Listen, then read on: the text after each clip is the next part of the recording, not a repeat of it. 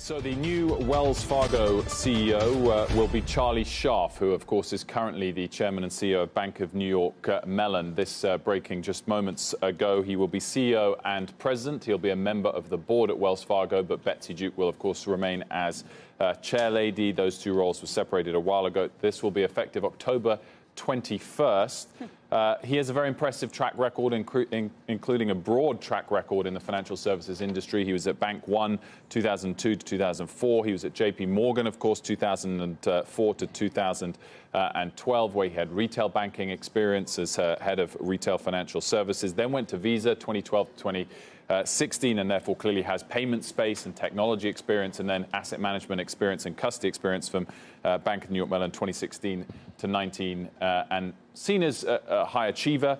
Always, of course, seen a long time ago as a challenger to JP Morgan, a potential successor, sorry, rather than challenger to Jamie Dimon. Unsurprising, guys, here to see the share price jump significantly, 2.3%.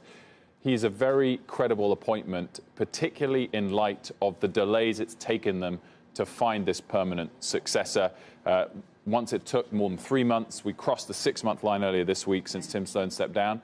In that intermittent 3 months, people have started to ask the question, can they not attract someone of this caliber? And I think this will be seen as a win today by the analysts, and it is in this pre-market by the share price. I mean, the huge issue has been that anybody who's taken this role has been a piñata when it comes to Congress, Absolutely. when it comes to any of these Democratic candidates running for president, because they just think they're going to get beat up. And that's been something that Warren Buffett, the major shareholder, Berkshire Hathaway, the major shareholder in Wells Fargo, has made the point that he and Charlie Munger both said they didn't think it should necessarily be somebody with a lot of Wall Street experience because of the concerns that happens. However, you want somebody who understands banking and who knows how to do this. Right. Coming from Visa might be a very good thing, and then BNY Mellon, maybe not one of the more incendiary places that you might be attracting attention. Whenever you broke those news of Warren Buffett's kind of view on that, I've always been a little bit surprised, because one aspect that I think has made it hard for this appointment is it had to get OCC approval. Right. And when there was talk of, let's go and get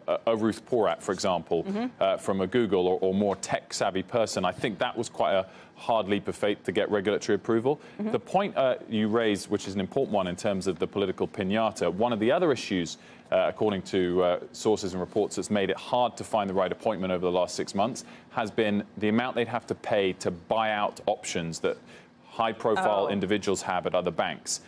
As I understand that would not go over well with the regulators either. Which will not go over well. That's not in the release. We don't know the numbers for Charlie Scharf, but he will have built up significant amount of options, which Visa would have had to buy out from JP Morgan, that Bank of New York Mellon would have had to buy out from Visa, and they'll have to buy out from Bank of New York Mellon. So I'm sure it comes with quite a high price. Maybe he's been a bit more flexible because this is someone that is very driven, who wants to have a legacy, and he's taken as tough a job as there is, and if he can turn it around, he'll have that legacy. Maybe there's been some trade-off, but I'm sure it'll come out in some time that this is an expensive hire which might attract some political attention. But given the trade-off, they've got a very credible man, so I'm sure they'll take that heat.